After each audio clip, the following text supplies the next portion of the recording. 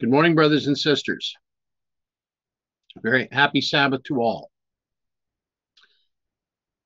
This morning, we're going to cover some additional items that we had not covered this last Sabbath, and there will be some other additions to this presentation. Hopefully, we will find this to be a time that we are able to find to praise God for his guidance, his direction, and thank him for his constant, cautious leadership for us whose minds are not finite, who do not have the wisdom that he does to direct us so that we may truly come together and be united to give this message that is to be given to this world at this time. Shall we now pray?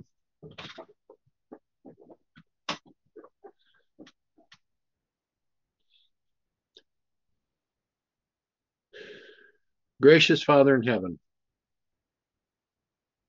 as we come before you on this Sabbath, we thank you for the many opportunities that you have provided us to learn more of you, to be guided of you, to be directed of you, so that we may be unified, so that we may be prepared as you prepared our forefathers, the disciples, our forefathers, the Millerites, to begin to receive the outpouring of your Spirit. We seek to welcome your Spirit, Father. We seek to welcome you. We seek to welcome you in that we accept that which Christ has done on our behalf. Help us that our hearts may be filled with praise. Help us that we may be prepared to give a message that you would have us to give at this time for this earth, so that this earth may understand the need that we have to fear you, to give glory to you, for the hour of your judgment has indeed come. Direct us now to this end. Bless us as we open your word. Show us that we need to understand, Father, so that we may truly come together in spirit and in truth before you, so that your message may be given by a people that are prepared to give this message. For this we thank you and we praise you in Jesus' name. Amen.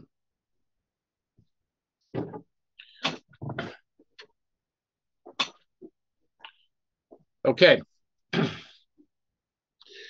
Now, part of what I have been led to do to begin this session is to share a bit.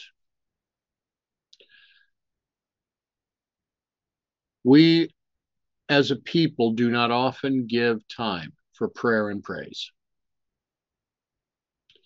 Yet, our Heavenly Father is leading us in many ways that we need to recognize. We need to accept. For we are told we are to praise him in all things. Is this not correct?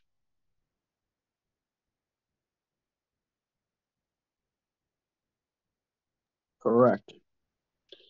Now, as we praise him in all things, are we to praise him in times of blessing and in times of trial? Yeah, especially in these times of trial. This last week was kind of interesting for me. So I'm gonna give you a personal testimony. There have been many things where God has blessed and has blessed well. This last week, I came under some interesting trials. As many of you are aware, I've had to ask of the Lord, am I to go forward in having a surgery that is done according to the wisdom of man? At this point, I had been rescheduled to go back for an additional assessment on my eyes to address whether or not I should agree to proceed. Now, many of us have had to have eye exams.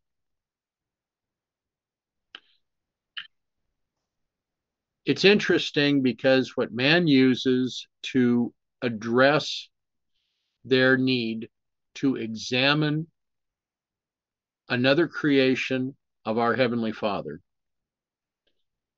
are items that are not sometimes naturally occurring.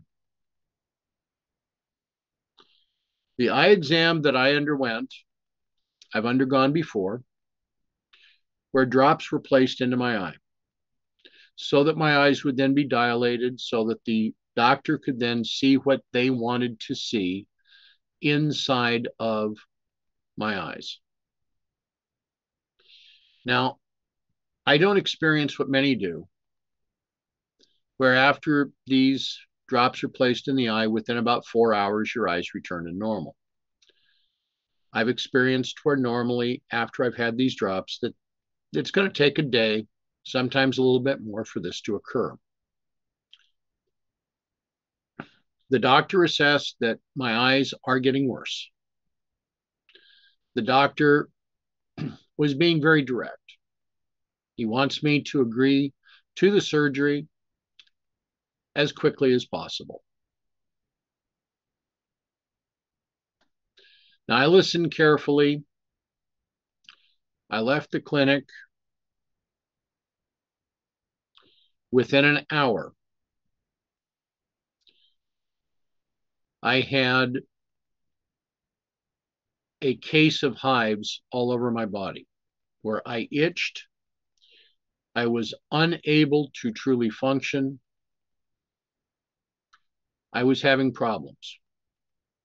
I called the clinic back and I said, I'm having a reaction to the eye drops. Their first response is, that's not possible. Well, I'm going to talk to the doctor. I hold on the phone. Well, the doctor says that it's not possible. You cannot be having a reaction to these eye drops. We suggest you go to the emergency room. I shook my head, but instead I asked, what am I to do, Father? There have been many times in my life that I've heard a voice. One of those times that I remember hearing this voice, and I remember hearing it directly, was on September 11th, 2001. I was told to watch carefully. I was told to pay attention. I don't think there's anyone within this movement or within this world at this point that does not recall the events of September 11, 2001.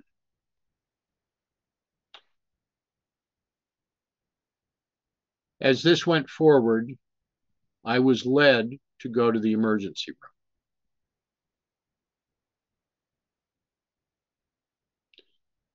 Now, in this situation, I was seen by a doctor. The doctor looked at me, he examined me, and came back with the diagnosis that you are having a severe allergic reaction. His recommendation was that I should take Benadryl, but he was going to write me 2 prescriptions. one for a topical steroid and the other for an internal steroid. In the past, I've taken steroids. I do not like what they do to me.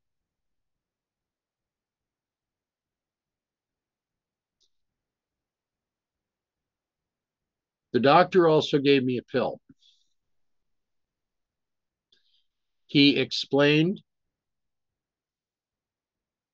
after I had taken this pill, and I'm speaking a couple of days later, that this was an antacid.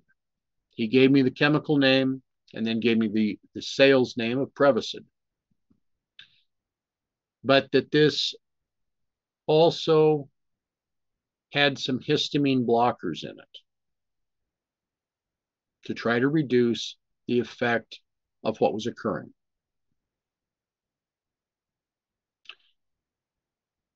That pill sat like a weight upon my stomach.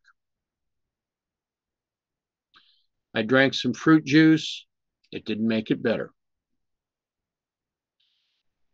I spent Tuesday night and all day Wednesday with a stomach that was in pain. I was unable to keep even water down.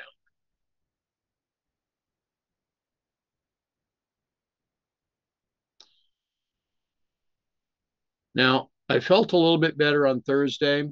I had some things that had to be accomplished business-wise. I left on Thursday, went to do the work. I found I could not eat very much. At best, I might be able to get 4 or 5 bites of a fairly bland soup or even of oatmeal without pain in my stomach.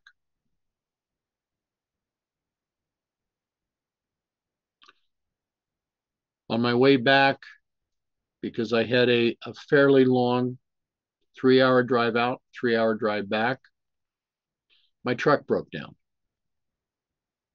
I wound up needing to be towed. I wound up being towed and returned back at 4 a.m. Friday morning. So this last week, I barely slept. I was left with a situation for Friday morning. How do we place God first? How do we handle these things when we are in a situation when we really don't know what we are to do? Placing God first is our best, most direct avenue to be able to receive his word and receive his direction. If we will not do this, if we wish to rely upon our own wisdom, we are no better than the world.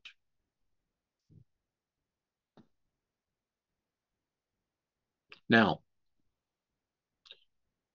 we're going to finish some presentation from this last week and go on hopefully into a couple of others. This presentation may take a little longer than normal. It is not that I am disrespecting anybody,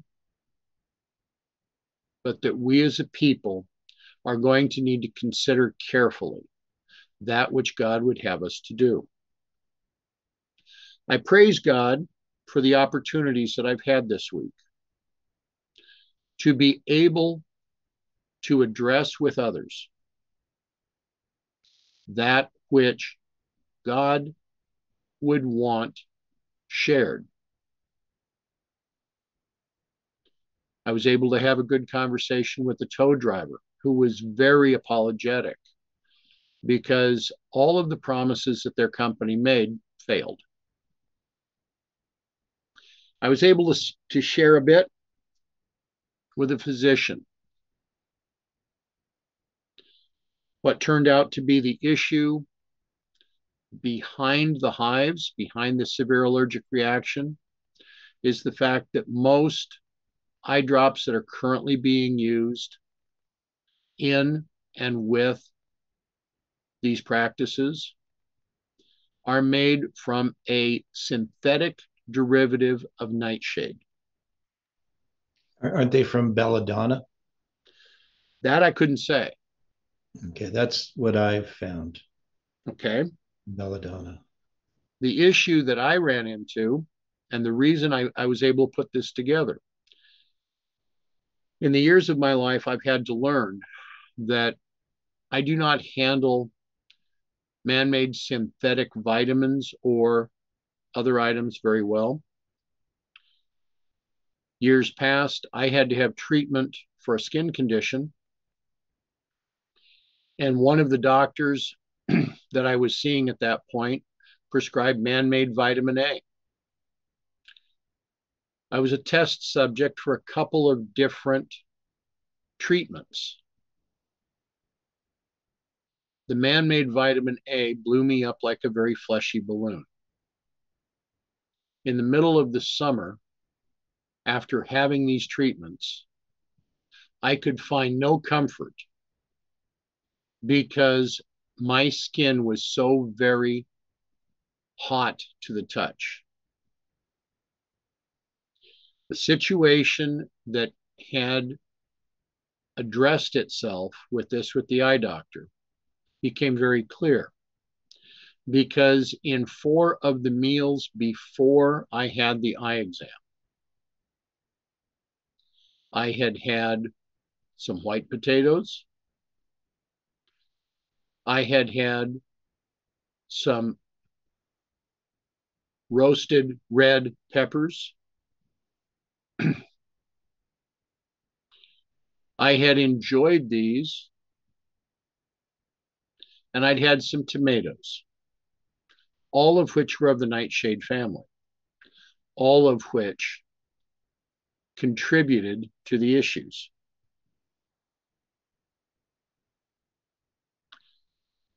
What the physician told me after our second visit was that he was very surprised because he didn't expect that fast of a reduction in the hives, given how severe this reaction had been with me.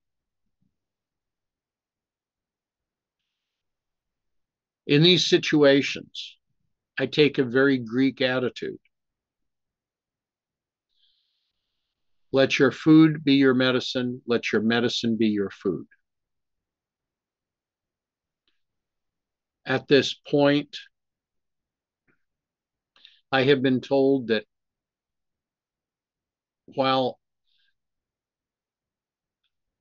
things may entice me to eat them, I may have to go on a very liquid diet for the next several days.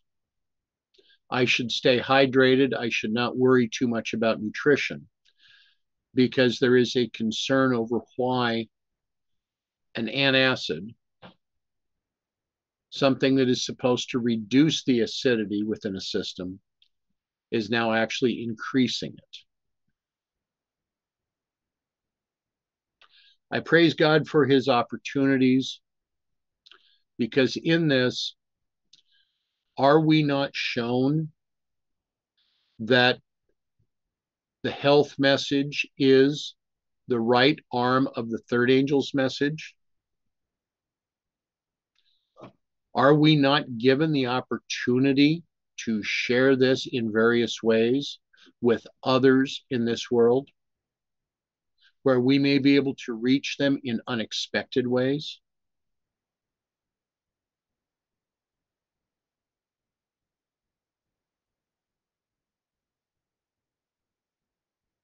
Now, I know that this is a departure from what we have been dealing with over these last several months.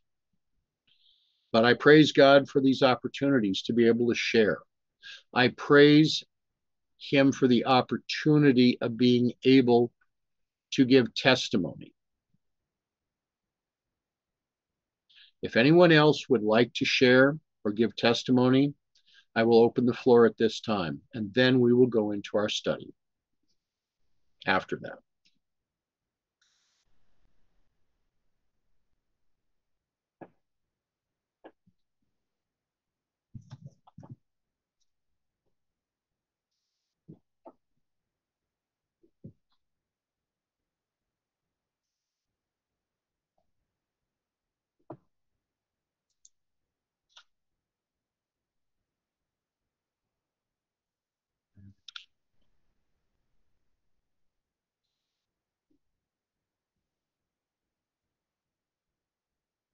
I will not press. Consider, though, that each of us will at times have things that we will need to share to encourage the faith of others, to encourage those in the movement, to encourage those that we come in contact with day by day. Returning to the document that Mrs. White provided through the Review and Herald on the 16th of December of 1890, we come to paragraph 21, which we did not cover last week. To you, to your friends, you may now so represent your course of action as to make a pretty fair showing for yourselves. This is a paragraph that is written after what we covered last week, where she had stated, if you indulge in stubbornness of heart and through pride and self-righteousness do not confess your faults, you will be left subject to Satan's temptations. If when the Lord reveals your errors, you do not repent or make confession, his providence will bring you over the ground again and again. You will be left to make mistakes of a similar character. You will continue to lack wisdom and will call sin righteousness and will call righteousness sin. The multitude of deceptions that will prevail in these last days will encircle you, and you will change leaders and not know that you have done so. We are not here to change leaders. We are not here to abandon that which has been shown to be for us the old paths, the paths to walk in, the paths for this time. To one who does not know the objectionable features of your character, it may be an easy matter for you to present plausible excuses for your indecision, your unwillingness to confess your sins.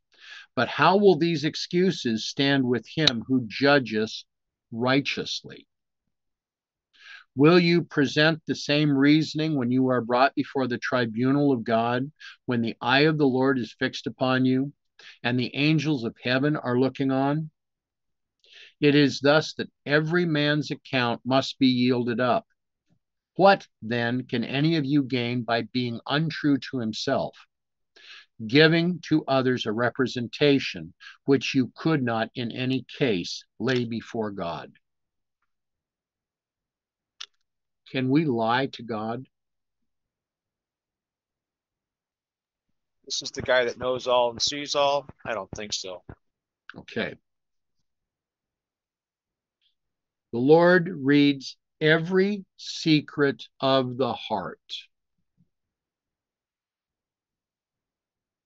There is nothing that is hidden from him. He knows all things. You may now close the book of your remembrance in order to escape confessing your sins. But when the judgment shall sit and the books shall be opened, you cannot close them. Brothers and sisters, where is this warning found?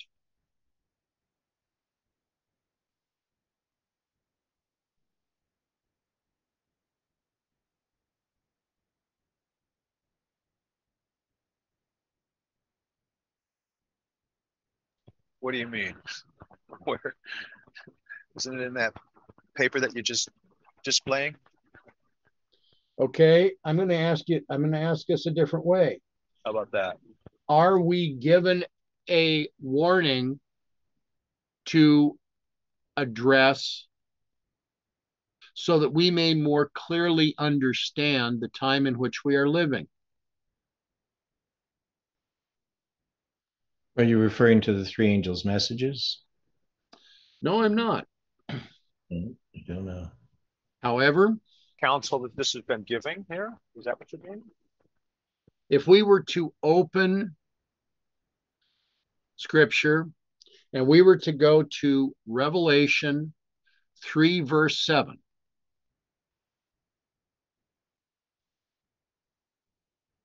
Which is the letter to the church of Philadelphia. And what does it mean to be of Philadelphia?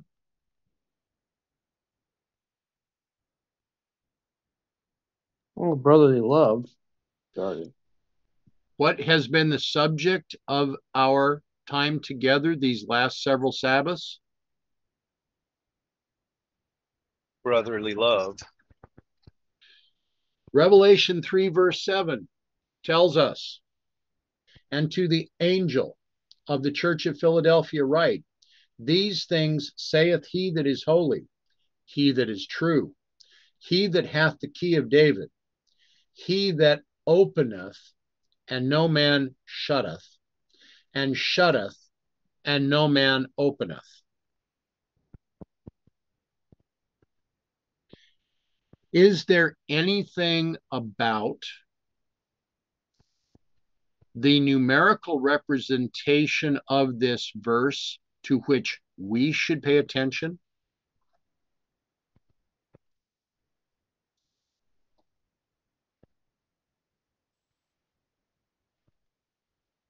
See it. It's kind of small. Revelation 3, verse 7.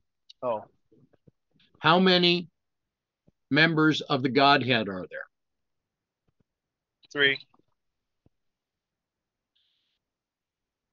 And yet, what is the subject of Leviticus 26? The curse 7 times. The 7 times. And if we were to do very simple mathematics, what is 3 multiplied by 7? 21. And how does that relate to where we are now?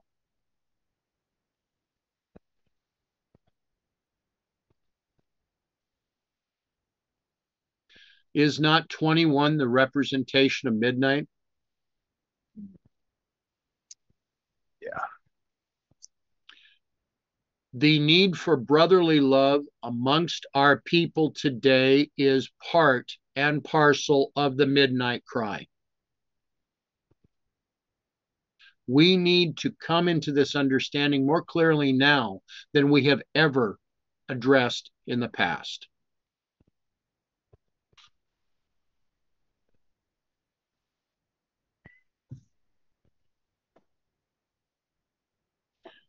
The recording angel has testified that which is true.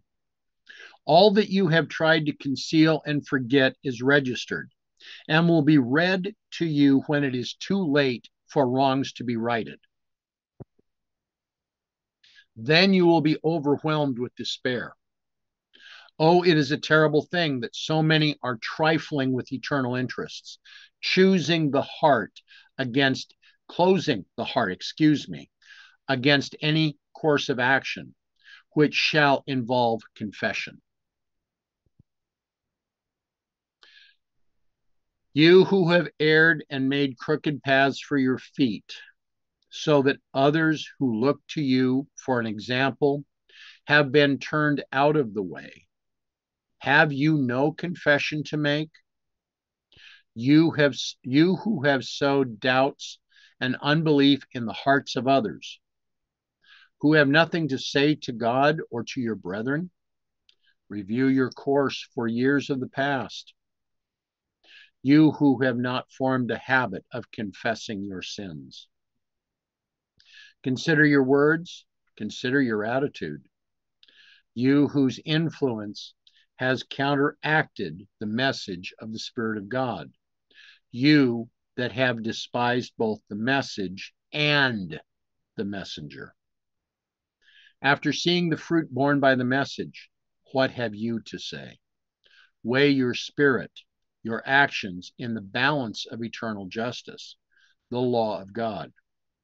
Thou shalt love the Lord thy God with all thy heart, and thy neighbor as thyself, Matthew 22, 37 to 39.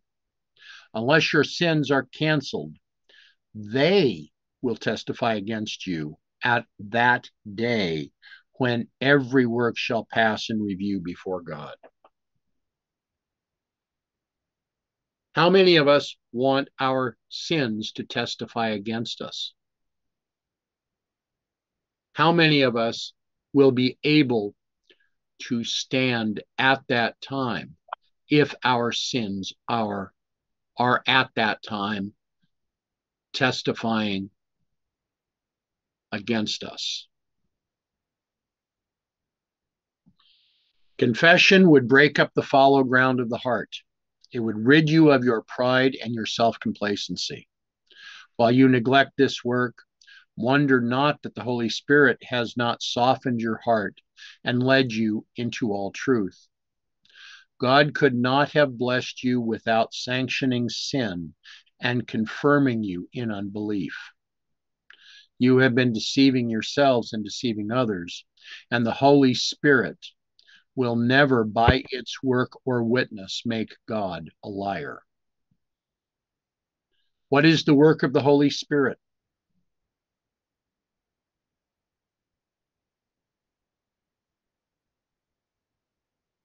To convict us of sin and to sanctify us as we yield to him. We are to be convicted of sin, right?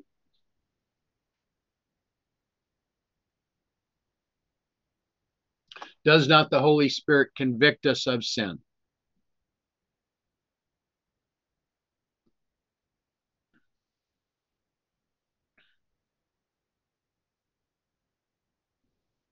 Yes, it does.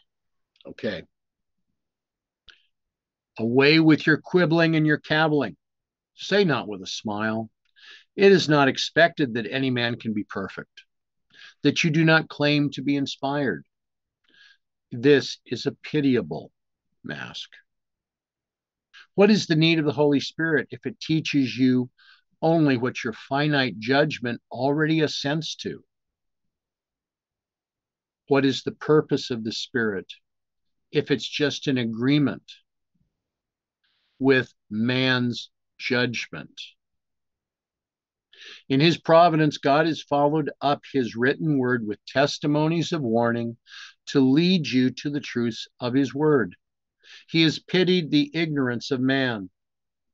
He has pitied the proud, rebellious soul and has presented help to lead you away from unbelief to truth, if you would be led. God has loved you too well to spare your feelings.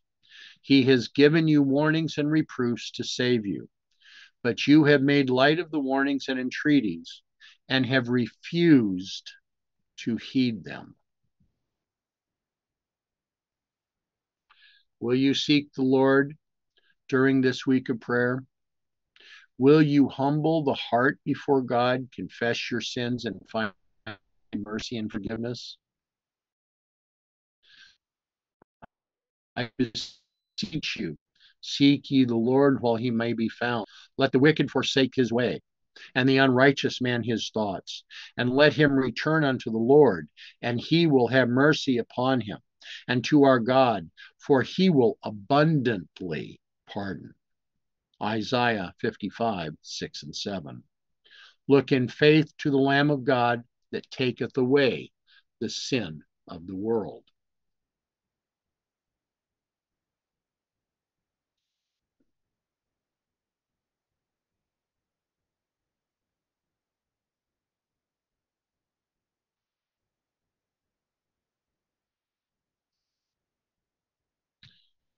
It is not now too late for wrongs to be righted. Christ invites you to come and take of the water of life freely. Let no man deceive you with the sophistry that excuses sin. Let every man who makes light of the warnings and reproofs of the Spirit of God, that you dare not do this yourself any longer. That although the eyes of your understanding have been blinded, and you have been misled, and have come to wrong decisions, you will not be deceived and blinded any longer. Come out of the cave and stand with God on the mount and see what God has to say to you. Who was called out of the cave? Who was called to hear what God would say to him?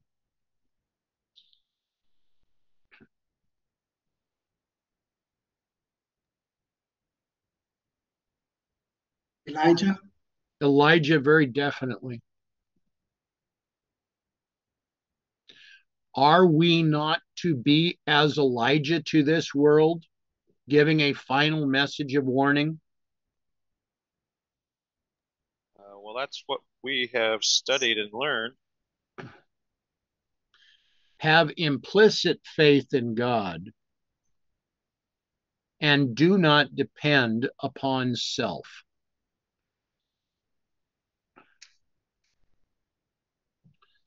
Blessed is he whose transgression is forgiven, whose sin is covered. Blessed is the man unto whom the Lord imputeth not iniquity, and in whose spirit there is no guile. I acknowledge my sin unto thee, and mine iniquity have I not hid. I said, I will confess my transgressions unto the Lord, and thou forgavest the iniquity of my sin. Psalm 32, verses 1, 2, and 5. The sacrifices of God are a broken spirit, a broken and contrite heart, O God, thou wilt not despise. Psalm 51, 17. Who is it that wrote Psalm 51?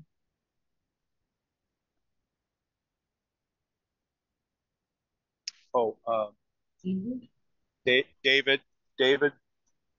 And why did he write this?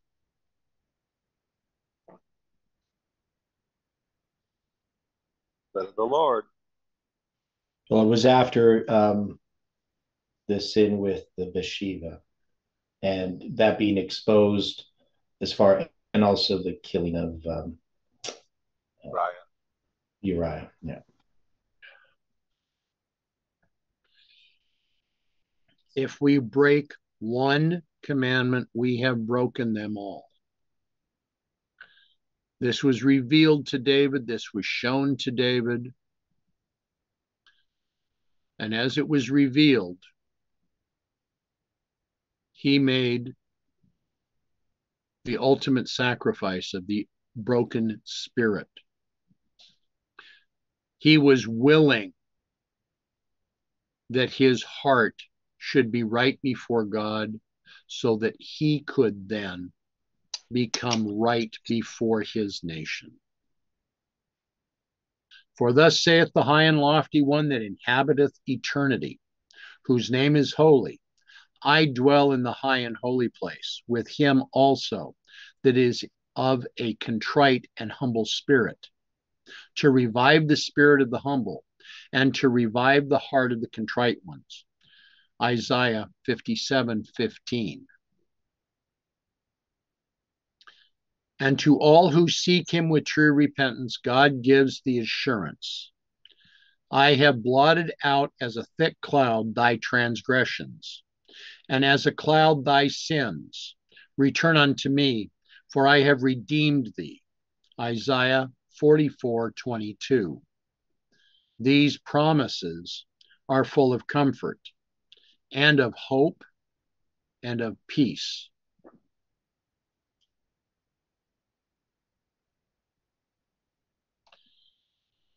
Now, part of this, as the Lord led, we now need to look at letter 16 of 1861, written to the church at Roosevelt, New York. This was a largely unpublished document, written August 3, 1861. Pay attention, please, to the date of this letter.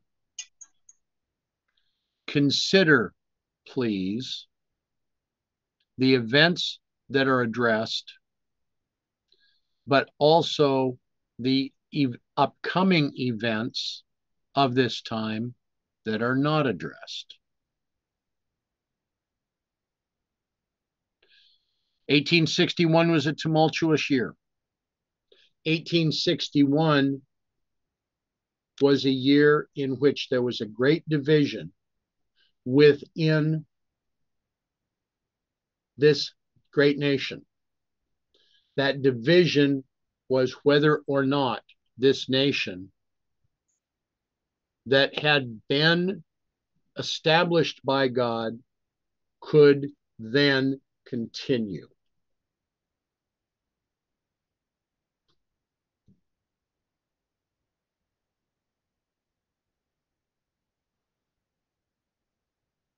So we have much to look at. We have much to consider.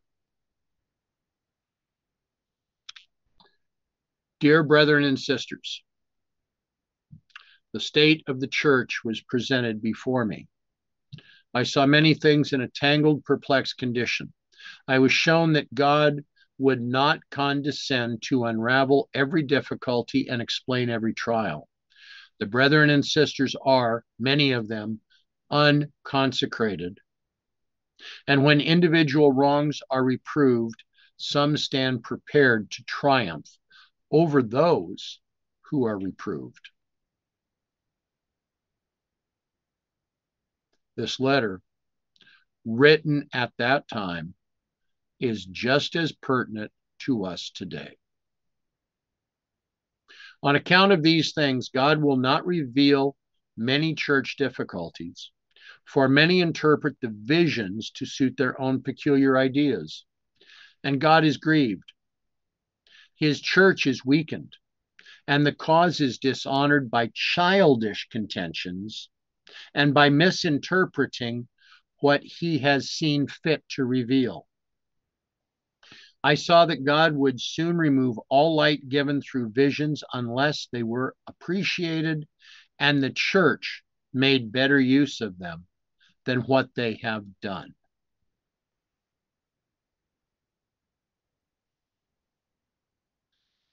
When did God finally remove the public visions?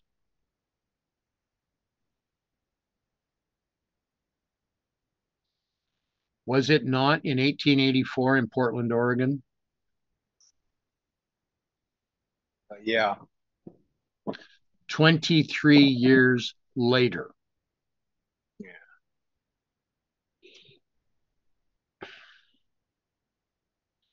The church must search carefully in meekness and with humble hearts for their own wrongs, which have separated God from them. They must remember that the heart is deceitful above all things and desperately wicked.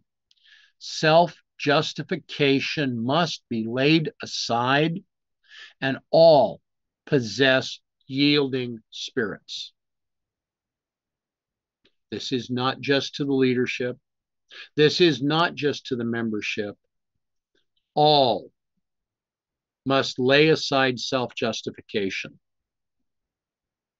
All must possess yielding spirits.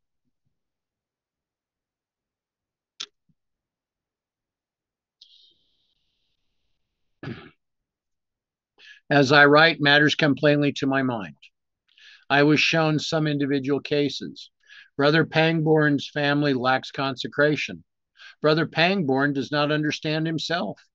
He needs a thorough work of reformation. His temperament is fitful. It is changeable. He moves from impulse. He does not possess the heavenly adorning, the ornament of a meek and quiet spirit. He must be converted before he can progress.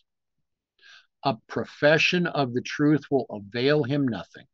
He must show by his fruits that he is a follower of the meek and lowly Savior. He possesses a hasty and self-important spirit and does not control his own spirit. He looks out carefully for his own interest, sometimes greatly to the disadvantage of his brethren. He can never prosper and live in the light until he has a care and interest for his brethren and is willing to be reproved and instructed by them. He lacks the nobleness of soul becoming the profession of his faith. Brother Pangborn thinks his brethren have misused him because they have spoken of his faults. Brother Pangborn, you are at fault. You cause yourself trouble.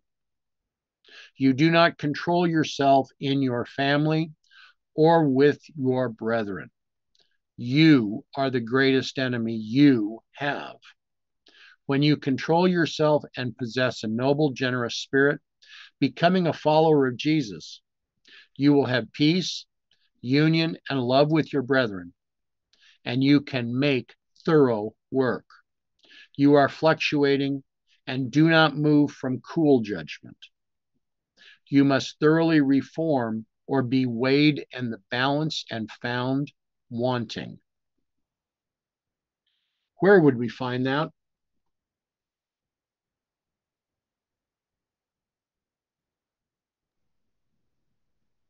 Daniel 5. Excuse me?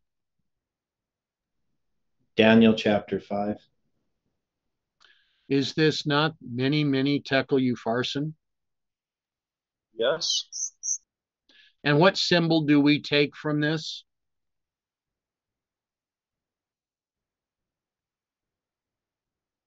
Do we not take the symbol of 126? Giving us an interrelation with the 7 times of Leviticus 26? Yes. The following sentence is telling. Your brethren can have no fellowship with your spirit until you give evidence of a genuine work and bring forth fruits to God's glory.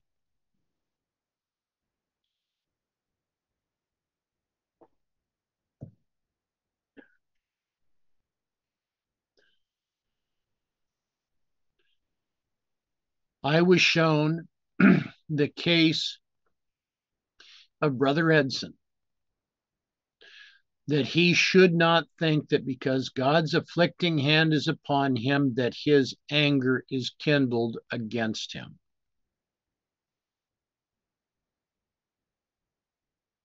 I saw that Brother Edson has taxed his physical strength until it was exhausted, prostrated, but God loves him, and if he will lean upon him, he will bring him up.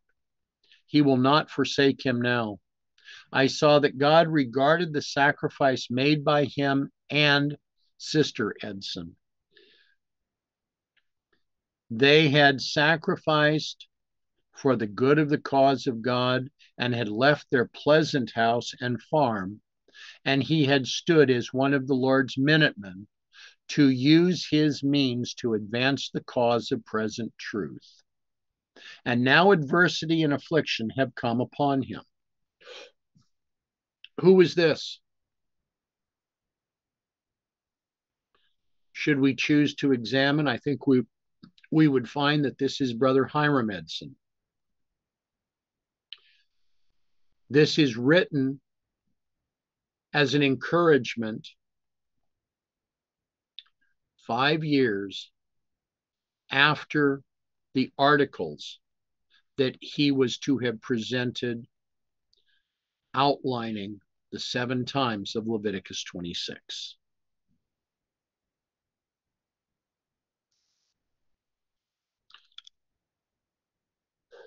Satan has been permitted to afflict and annoy him that, if possible, their minds might be carried back to that pleasant farm and they regret the sacrifice they have made.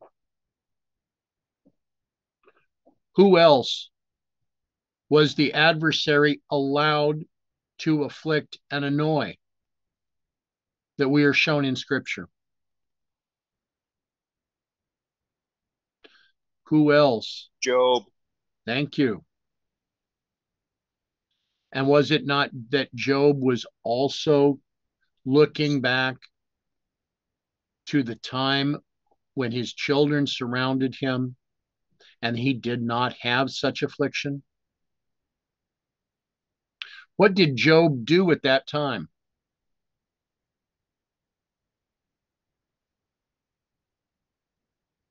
You mean after? I mean after, yes. Covered himself with sackcloth and ashes. But did he not throughout this praise God? Yes, the whole time. Is this not the example we are to follow? We're supposed to. Satan has not gained his object in thus afflicting. God designs to bring the family nearer to him. He has not left or forsaken them. He will bring them through the furnace, purified and refined, if they will lean upon him and trust in him. What a promise this is to us. What an admonition it is to us today. The state of God's cause has affected the courage of brother and sister Edson, yet God has his eye upon them and will visit them in mercy. They should have the sympathy and the love of their brethren, and they should favor him.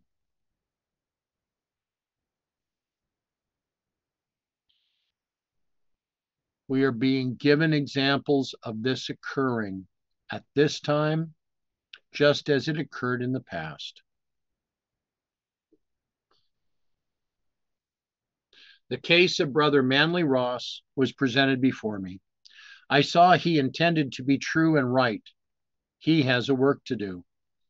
There is danger of some misconstruing Brother Manly's frank manner. He must possess a willing spirit to acknowledge his wrongs and must not justify himself and brace himself against his brethren, but yield to their judgment, to their counsel, and to their advice. The church must be subject one to another, willing to be counseled, willing to be reproved, and willing to be directed by the body. Dear self is the most obstinate person the follower of Jesus has to contend with. There must be humility and forbearance in the church. Self must be overcome, and those looking for Christ's appearing must possess the power of endurance and self-control if they would have God's Spirit with them.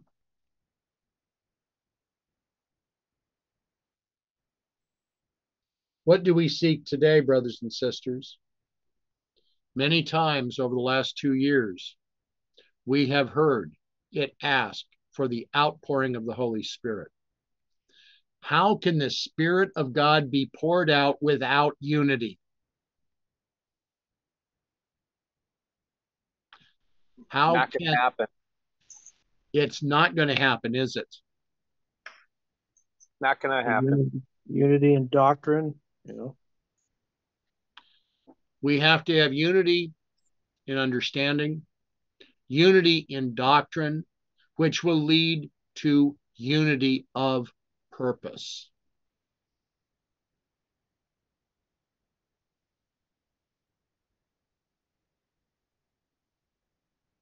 Some have been looking with a jealous eye upon the moves made at Bethlehem. They fear they should become Babylon if they organize. I was shown the churches in central New York have been perfect Babylon, confusion. And unless there can be a plan or system arranged whereupon the church can act, enforce, and carry out order, they have nothing to hope for. They must scatter into fragments. I was shown that Brethren Ross, Preston, and some others have been holding back, fearing to venture and adopt the only plan that can cause union of action and health of the body. Brother Wheeler's influence has not been right in this direction.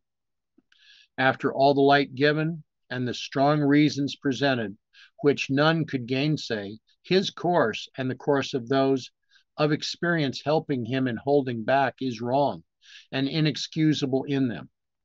It is no virtue in them to wait until compelled to acknowledge that God is in this work by every difficulty being removed from their minds and no chance to resist any longer. This is not the course for experienced brethren to take. God is not pleased with these things. God requires them to venture out and bear some responsibility, as well as to have a few venture out and receive censure and dissatisfaction from others, while they wait till the battle is fought and the instruments of God's choosing are wounded and faint. They choose to look on and see how the battle turns. They do not come up to the help of the Lord. I saw that Eros must be cautious of his words. He has not regarded slavery in a Bible light. He does not see it as God sees it. Brother Ross has expressed himself unguardedly and has exerted a wrong influence. He is watched, and he will surely be in a dangerous possession unless he strives to counteract the influence his words have carried. As a people, we must use great caution. As we do not engage in the war and pray for union and preach in regard to union, suspicions are aroused. And if one like Brother Ross expresses sentiments not fully comprehended, but taken that he favors the South, the people will be branded as secessionists. And in this excited state of the people, but a word would set them on fire and destroy our safety. Brother Ross's views are not correct in regard to the institution of slavery. This was a fine line that was being walked at that time. Many were dying. Many battles were being fought. Yet there were those within the church that were more in sympathy with those that were slaveholders than were understanding the Word of God. Do we not find this same attitude today?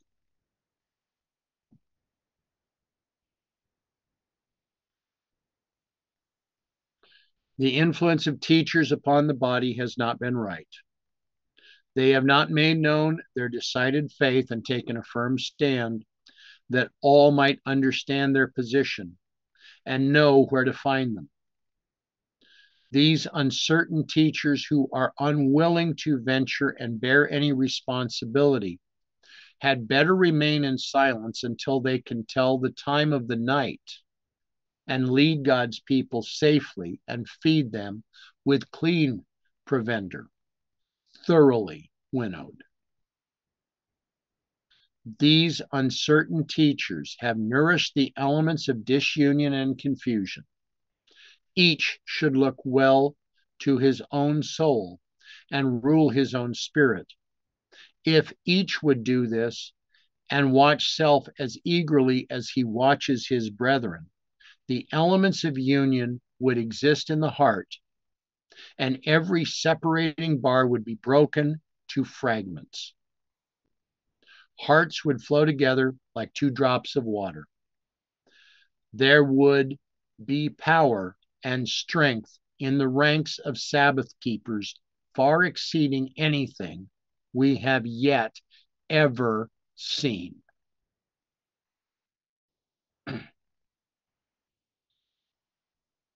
We are living in a most solemn period.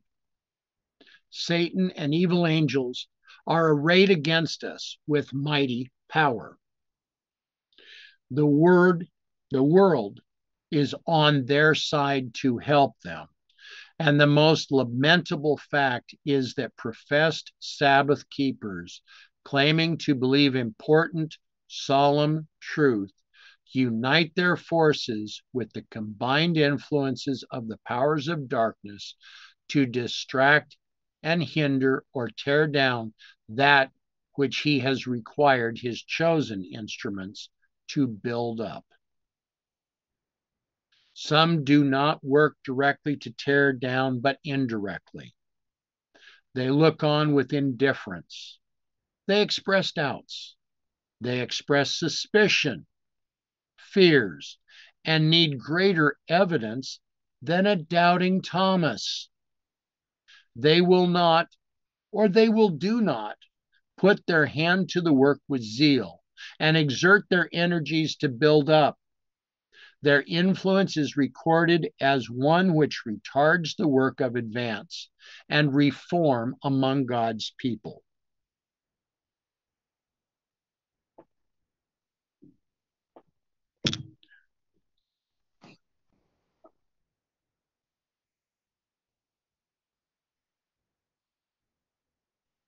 They look on with indifference.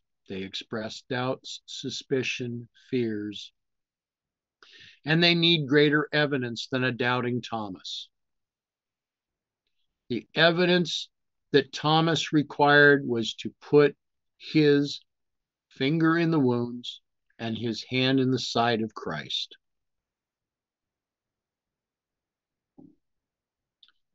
Time will tell.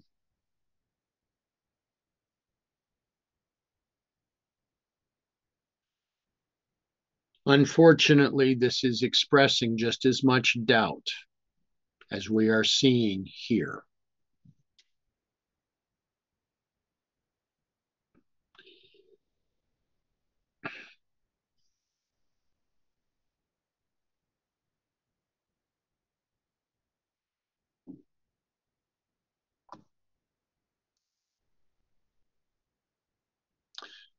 Said the angel, those who do not gather with Christ scatter abroad. Matthew 12:30. What do we see from this segment of the book of Matthew?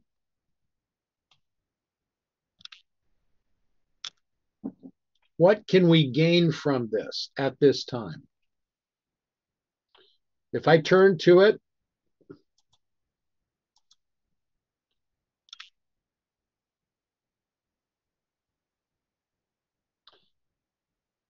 if we begin to read this one little section,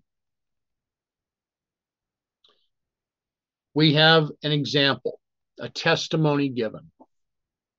There was brought unto him one possessed with a devil, who was blind and dumb, and he, Christ, healed him, insomuch that the blind and dumb both spake and saw.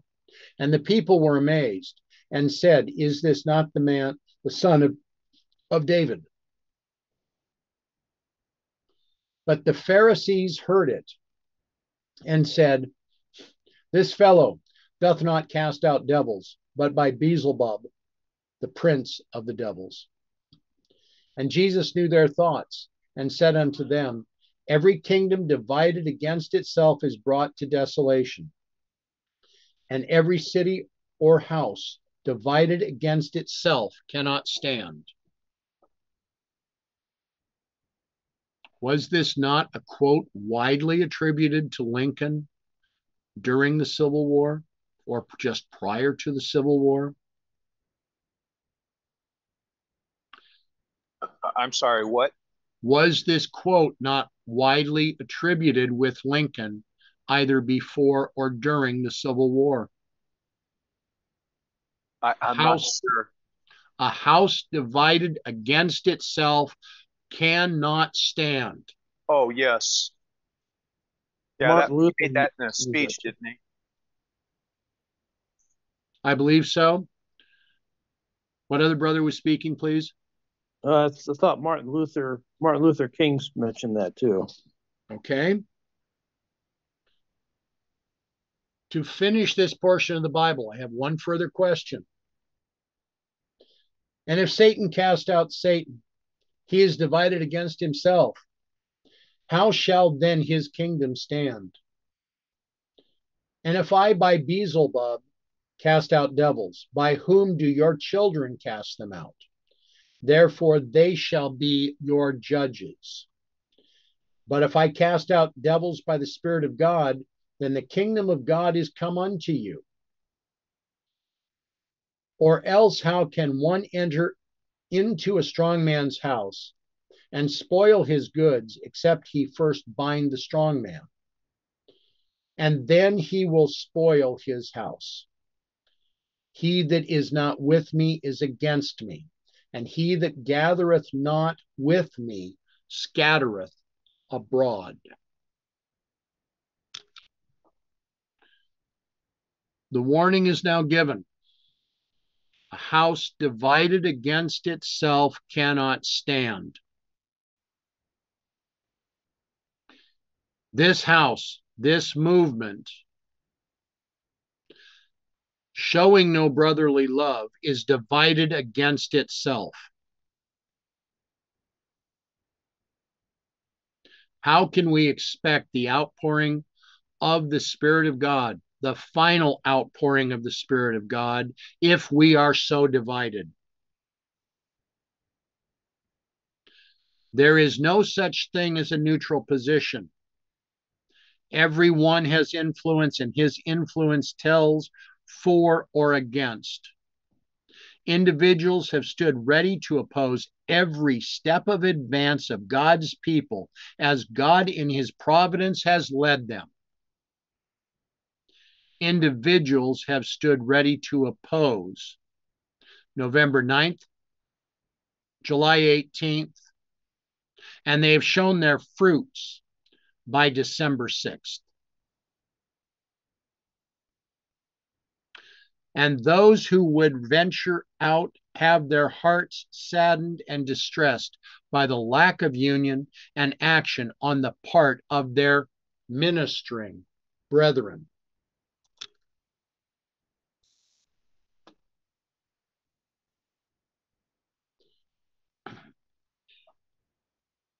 The case of Brother Sprague's wife was presented before me. She possesses an uncomplaining, kind, courteous spirit. She bears no ill will, no revengeful feelings. She feels interested for others, yet she makes no profession of our faith. She possesses a principle of right and amiable and excellent traits of character. If she would identify herself with God's people, acknowledge Jesus as her Savior, put away her unbelief, she would be an ornament to the Christian faith and would exert a powerful influence.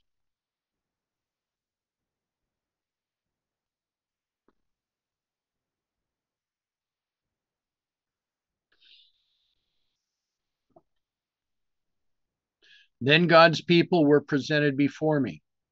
Oh, the lack of forbearance and patience with one another, the lack of brotherly love, the lack of meekness, of self-control while professing to be followers of Christ, subjects of his special grace. Oh, what a reproach to Christ. What a reproach to God's cause.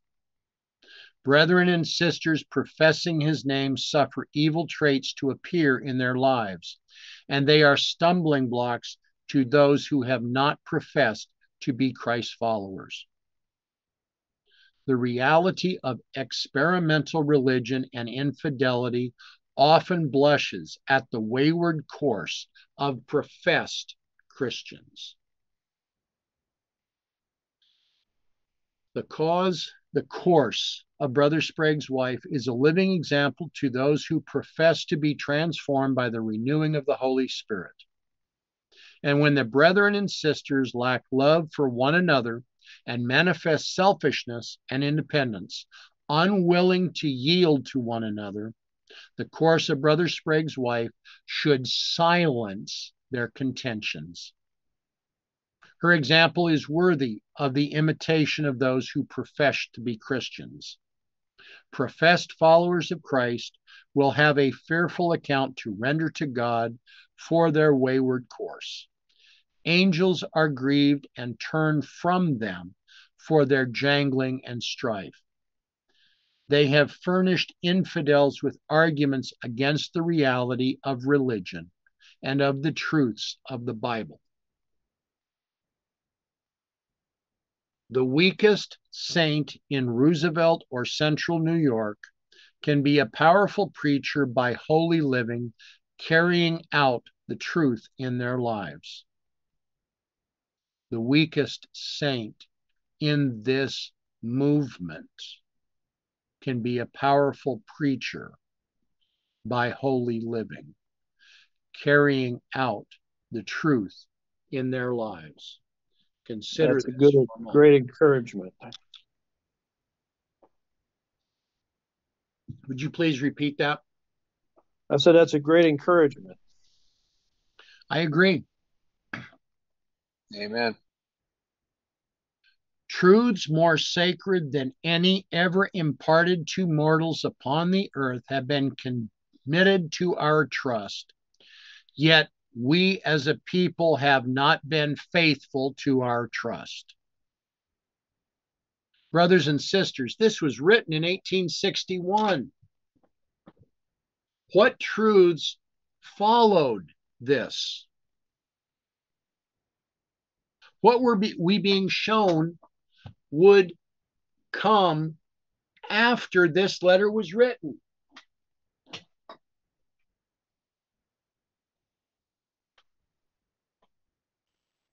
The health message. Amen, brother. So, What did he say? What did Stephen say? The health message. Oh, okay. Because the health message had not been given in 1861. That powerful right arm of the gospel had yet to be given. Yet in 1861, she is being clear. Truths more sacred than any ever imparted to mortals upon the earth have been committed to our trust. Yet we as a people have not been faithful to our trust. Our fruits have borne witness that our faith is weak and inefficient, unable to accomplish God's designs. Our unfaithful Sabbath keepers are the worst enemies the truth can have. There is power in the truth, and it will work a thorough reformation in the life when it takes hold of the heart. Many have taken hold of the truth, but the truth has not taken hold of them. What a statement this is for us today.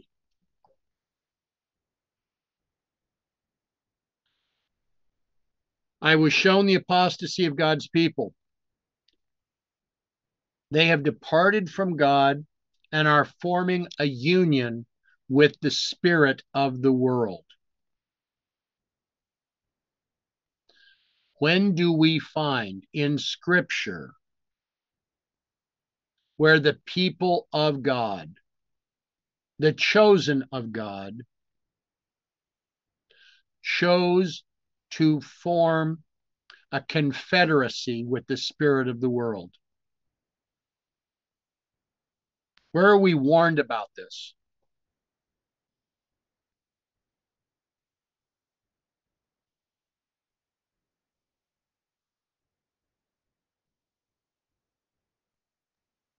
Great controversy from what I remember. Were not the people of God warned in the book of Judges and by Moses not to form a confederacy with the nations around them? Yeah. Sorry. Thinking of Balaam. How many times does God have to give us exactly that same warning before we have the capacity to understand it?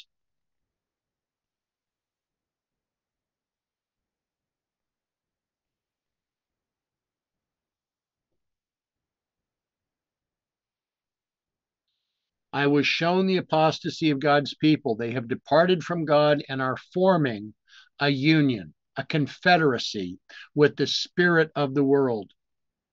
As one fashion after another is introduced, one after another gradually falls back from their steadfastness and partakes of the spirit of the world and lose their peculiarity. It is a cross to the natural heart to be peculiar. We don't want to be the ones standing out. It is a cross to come out from the world and to be separate. What is the admonition of the Savior to us?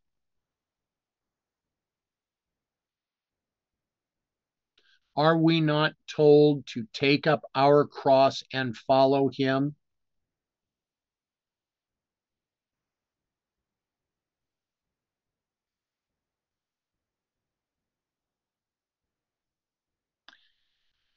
And as individuals cease warring against the influence of the world and give up the conflict, they become Satan's easy prey.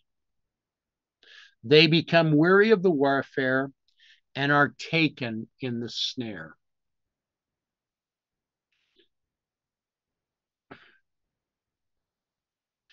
Little by little, the influence of the world steals upon them. And after the first step is taken to have friendship with the world, the next is prepared, and darkness enshrouds them as they advance. And as they conform to the world, they lose the transforming influence of the Spirit of God, and their course does not look bad in their own eyes. They think themselves quite well off. They profess the truth. They don't mean to backslide, but they grow weaker and weaker. God's Spirit is withdrawn. They are of the world. They are spewed out of the mouth of God, and they know it not. What warning are we given about those that would be spewed out of the mouth of God? And why is this important for us today?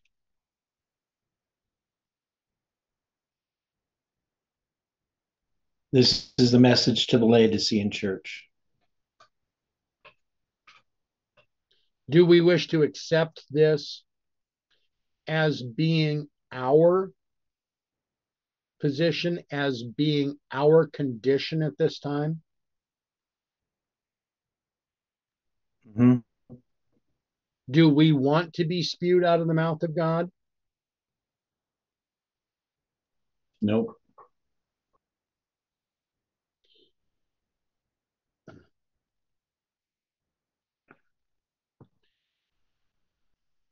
There has not been so glaring a departure from God. It was gradual, and they know not the time when God left them. For they were so assimilated to the world that heaven's light was withdrawn, and they were left blind, wretched, and naked. Again, the warning to Laodicea. They dress very nearly like the world, making just a little difference on account of their profession.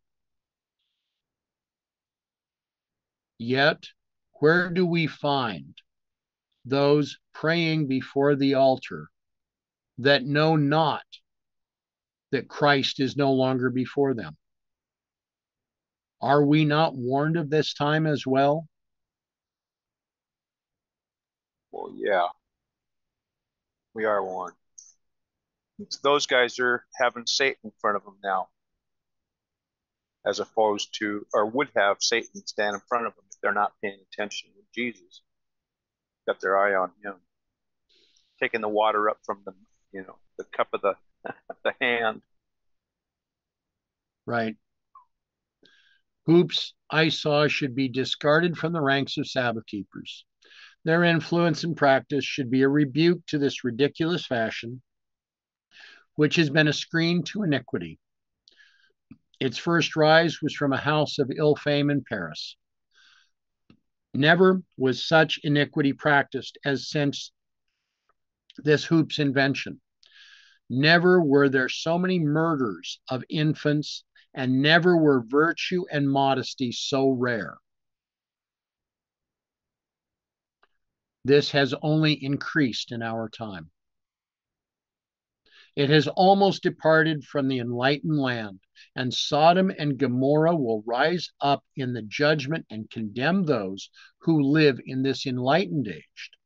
For if they had received the light which now shines upon the inhabitants of the earth, they would have repented long ago. But the people of the earth are filling the measure of the cup of their iniquity, and every soul who professed to be God's chosen peculiar people, who imitates their example in any degree, will perish with them. God's people must cease dabbling with the spirit and practice of the world and preserve their peculiarity as those who profess to be separate from the world, dead to the world, not conformed to the world, but transformed by the renewing of their mind. Those who profess to have a heavenly inheritance must have the mind of Christ, or they are not his children. God will have a separate and peculiar people. Their faith is peculiar. Their prospects are peculiar and glorious. And with the heavenly inducement presented before them, if they will not value it of sufficient importance to lead them to a separation from the fashions, extravagance, and practices of the world, they will receive their portion with them. The friendship of the world is at enmity with God.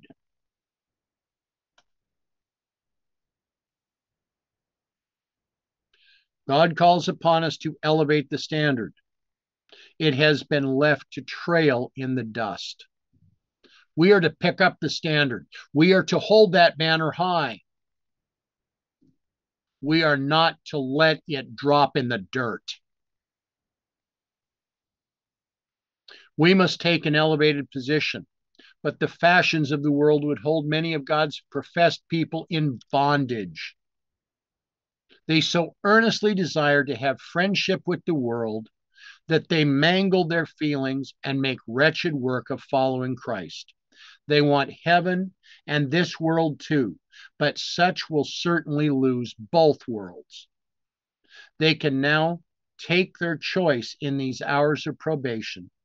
Their fruits show their choice. And for a life of obedience, God will grant us the rich reward, but he calls for entire consecration, and nothing short of this will he accept.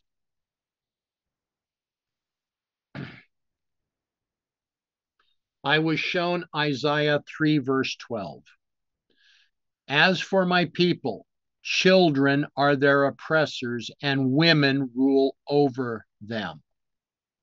I saw that this text applies to these last days of peril. Why? Is this according to God's order, where the children are in charge and the women rule over the men?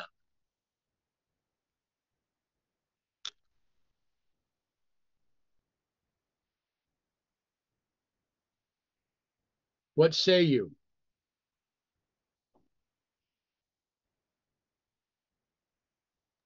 I'd have to say no.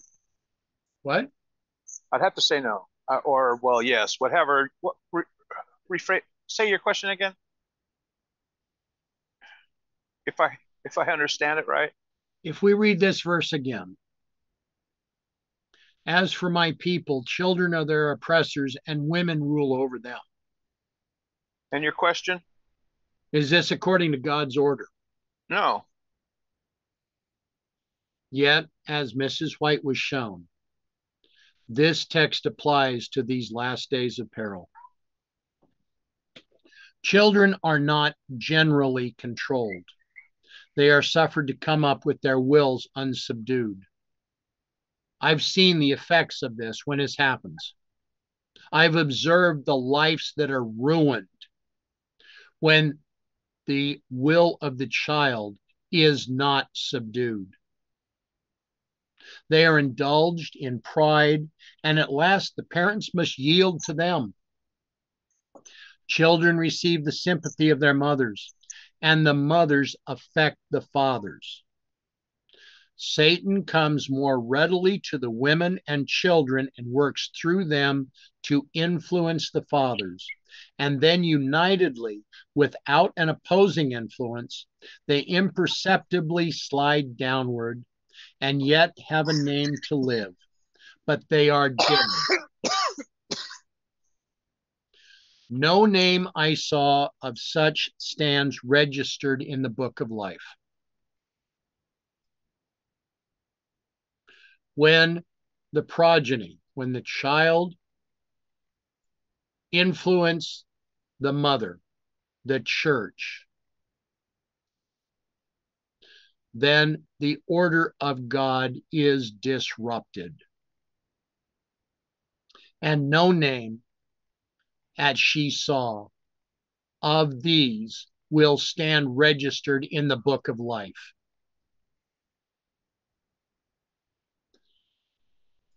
Their professions are the same, yet God never counts by the profession. The acts, the works, the fruits testify to whom they belong.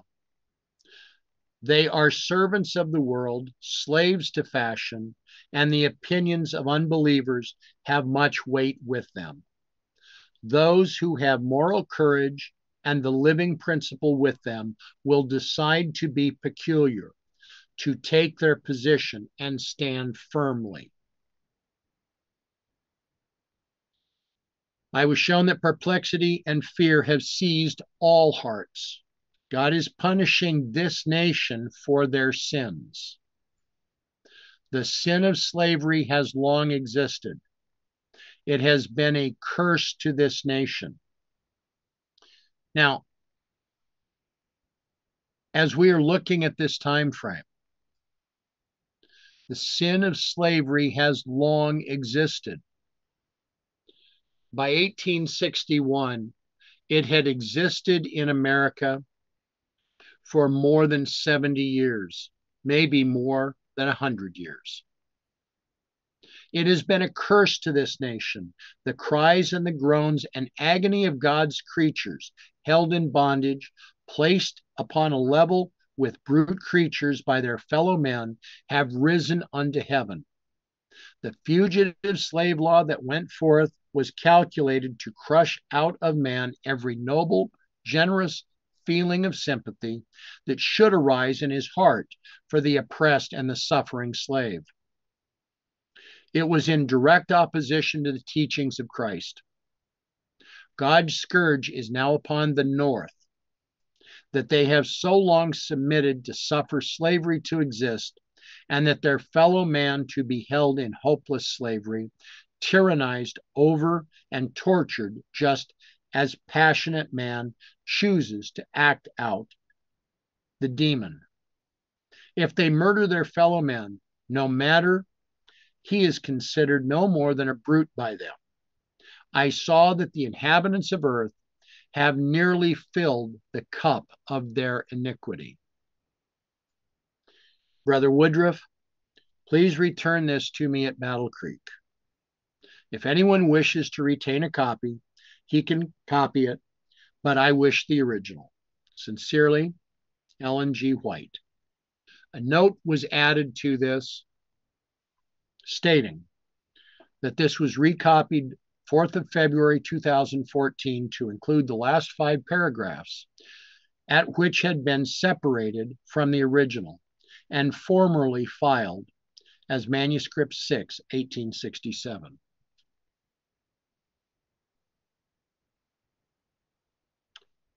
Now, we have one very short consideration to follow this.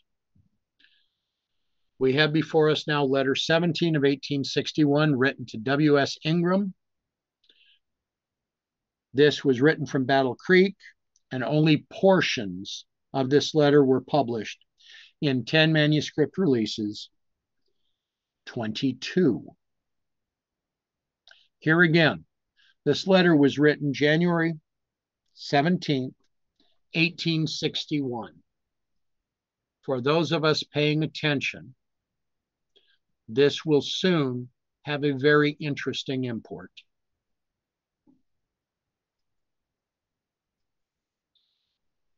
Dear brother William Ingram, the past year has been a year of peculiar trials to me. It has been a year of discouragements and suffering. 24 days and 24 nights, we watched our suffering little one, but it seemed to be our Heavenly Father's will to take him from us. To what is she referring? I think that was the death of her firstborn, wasn't it? I believe this is in reference to her lastborn. Was that their lastborn? I think it would be her firstborn, would it not? No, because he died in 1863. Correct. Yeah, this is the youngest. Right, yes, the lastborn, yes. Okay. So this is regarding John Herbert White. We feel to submit to his wise providence. Much of the time during his sickness, I was mourning and pleading before the Lord that if consistent with his will, my precious one might be spared. I could give vent to my feelings with bitter tears. But when my little one was dying, I could not weep. I fainted at the funeral, but although my heart ached to bursting, I could not shed a tear. For 1 week, this anguish pressed me.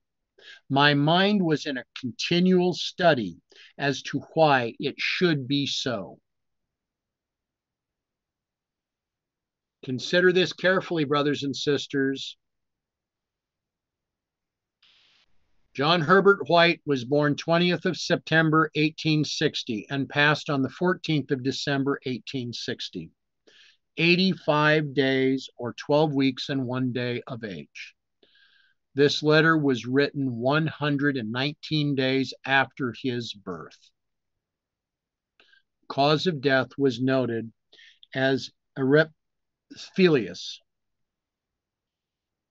a skin condition. Here again, Mrs. White is brought to her own 9/11. Mrs. White is brought to her own November 9th.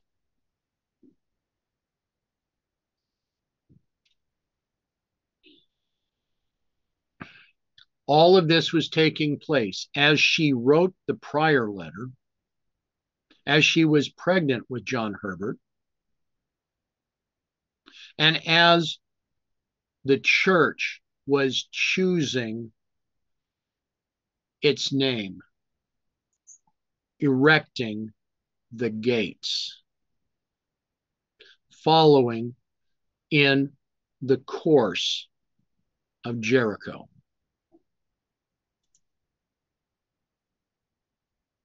And as is presented, this is also the 20th day of the 9th month. We could the 20th day of the 9th month? Yep.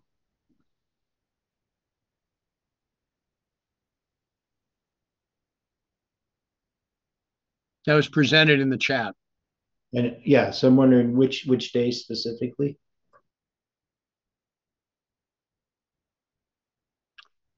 The day that the letter was written, or is it the day of his passing? And from the chat? He was born on the 20th September. Okay. Yeah, so that September 20th becomes the 20th day of the 9th month. Okay. Okay.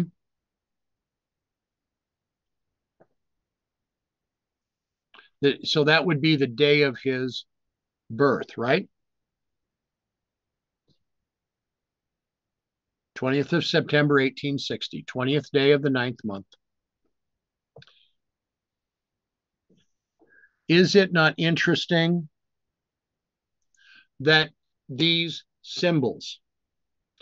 These symbols of chronology are yet again being presented evidentially before us.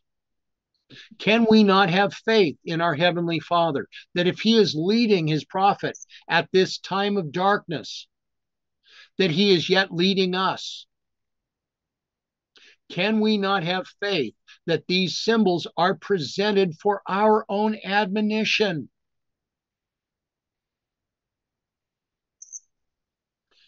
We could not rise above the discouragements we passed through in the past summer. As to the state of God's people, we knew not what we might expect. Satan had afflicted our best friends, those who knew us, those who were acquainted with our mission, and had seen the fruit of our labors and witnessed the manifestation of the power of God so many times. What could we hope for in the future? While my baby lived, I thought I knew what my duty was. I pressed him to my heart and rejoiced that at least for one winter I should be released from any great responsibility, for it was not my duty to travel in winter with my infant. But when he was removed, I was again thrown into great uncertainty. The drowsy state of God's people nearly crushed me. Is this not the state that we find ourselves today? A horror. Definitely an interesting parallel. It's a hard parallel to make. A horror of great darkness came over me. I could not sleep through the night, for a severe pain was in my heart. I could find no rest in any position in which I might lie.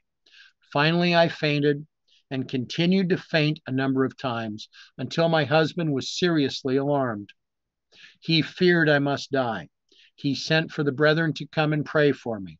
Their fervent and effectual prayers prevailed with God. I was relieved and immediately taken off in vision. I was not at this point able to do the research to find out which vision is being referenced here. The cause of God in different places was then presented before me. Many things you will see in pamphlet form, but individual cases were shown me which have occupied much of my time for 2 weeks in writing. I was shown some things in regard to you, Brother Ingram. I saw that the living pointed testimony has been crushed in the church.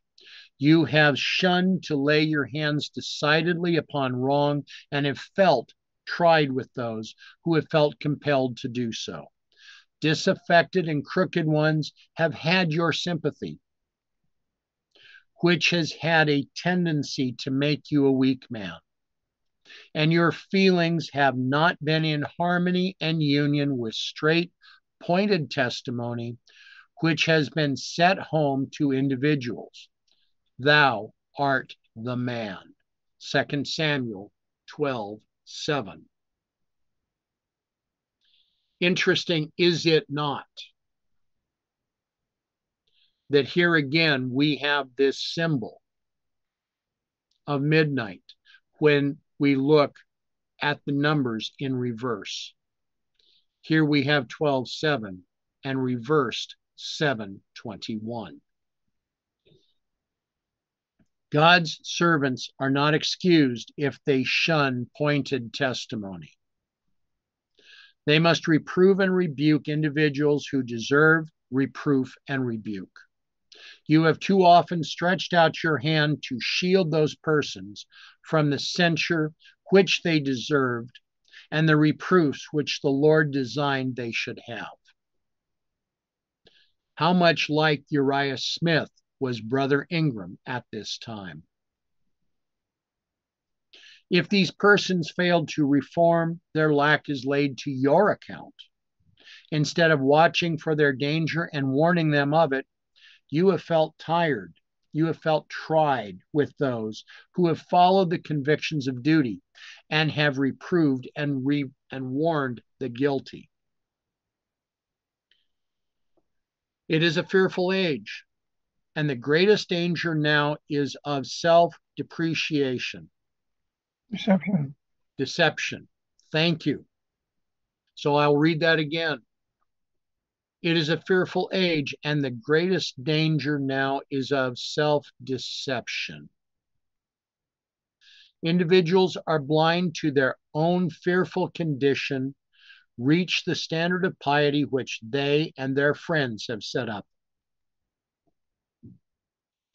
Are we to reach a standard established by man, or are we to look and reach for the standard established by God? The latter, I would say. They are fellowshipped by their brethren and are satisfied, while they fail entirely to reach the gospel standard set up by our divine Lord. If they regard iniquity in their heart, the Lord will not hear them. Consider that carefully. With many, it is not only regarded in the heart, but openly carried out in the life. Yet in many cases, it receives no rebuke or censure. You have had feelings of opposition to the pointed, straight testimony. Your feelings against James were all wrong at Cranes Grove at the time of the discussion, and you affected others. The work that God designed to have accomplished for certain ones proved a failure. If you had stood in the counsel of God at that time, a great work would have been done. The Spirit of the Lord was grieved. Individuals were not corrected of their wrongs, and since that have built themselves up, and you are guilty in this matter. I saw you sympathized with Horace Cushman, and your course in regard to him has injured and crippled your influence. It is impossible for Horace Cushman to be fellowshipped by the church. He has placed himself where his cause cannot be reached by the church, where he cannot have any communion with or voice in the church. He has placed himself there in the face of light and truth. He has chosen his own course and cannot commune with God's people. He has followed the inclinations of his corrupt heart, and he has violated the holy law of God, and censure must ever rest upon him. If he repents ever so heartily, the church must let his case alone and not meddle with it. If he goes to heaven, it must be alone, without the sympathy or the fellowship of the church. A standing rebuke from God and the church must ever rest upon him, that the standard of morality be not lowered to the very dust. Brother Ingram, you must bear a living, pointed testimony and stand out of the way of the work of God and his people. Step not between God and his people and wrap up and smooth down the sharp testimony, or lift your voice against the reproof and the severe censure he lays upon individual wrongs and sins. God is purifying his people. Stand out of the way that the work be not hindered. And instead of feeling opposition to cutting reproof and pointed testimony, use your influence to set it at home. A plain, smooth testimony God will not accept. Ministers must cry aloud and spare not. They must weep between the porch and the altar and cry, "Spare thy people, Lord." You fail in your family. You fail in family government. You do not subdue evil temper and passion in your children. Your wife does not take hold with you, that together you may correct and rule your own household. The Lord has given you a powerful testimony, but yet you lack and must be corrected upon these things, or your testimony will dry up and you will be a weak man. I saw that Brother Lindsay has no duty to travel and preach. God has not laid the burden upon him. He lacks the essential qualifications. The Lord requires of him that he be not slothful in business, fervent in spirit, serving the Lord. Romans 12:11.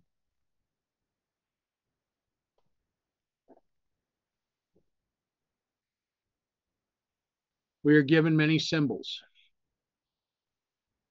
We are given many opportunities to turn and to stand. We are not to seek confederacy with the world. We are not to seek unions with the apostates. We are to stand as a peculiar people, living in yet separate from the world.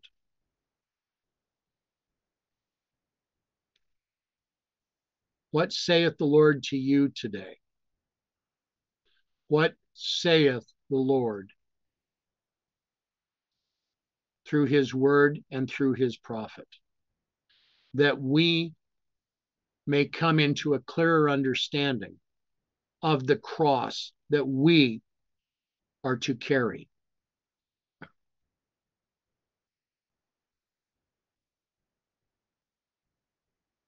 Any questions, thoughts, or comments at this time?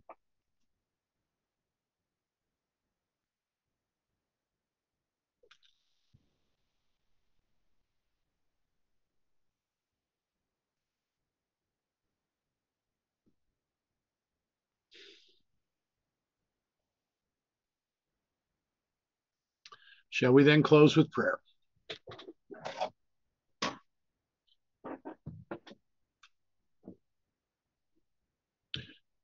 Gracious Father in heaven, we have great need of you. There is no standard that we can set that comes close to your standard. Yet, Father, we have seen through our lack of love, our lack of brotherly love one for another, that your banner has been allowed to trail in the dust.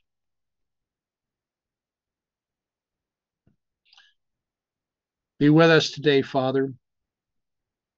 Direct us today on this Sabbath. Help us that we may come together, that we may understand that which you would have us to know. We thank you, Father, for the words of your prophet. We thank you for your words of your scripture. Help us now that we may more clearly understand that which we need, that we need to be able to accept, so that our own lives will become a living example for you and of your character at this time. To this end, we ask, for this we praise you and thank you. In the name of Jesus, amen. Amen.